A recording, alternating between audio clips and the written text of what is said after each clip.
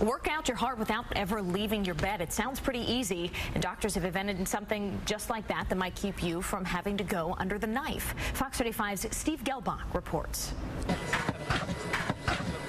This model is getting a workout demonstrating the Enhanced External Counterpulsation Therapy, or EECP.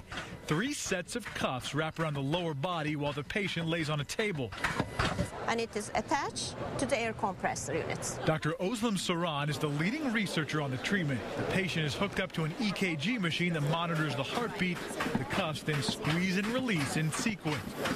The device is activated by the heartbeat. The external pumping is good for the body's internal pump, equivalent of a workout by an elite athlete. It pushes blood towards the heart. We try to enhance the pump function of the heart. The technology is being used on patients around the country, including hospitals here in Central Florida. It's mostly used for patients who've already had heart surgery but still have symptoms. But new research shows it can be used for prevention in those patients with chest pain or shortness of breath before they need risky bypass or stents. So that's what our aim actually, to focus on that type of patient population, which can lower the cost of the general coronary artery disease treatment.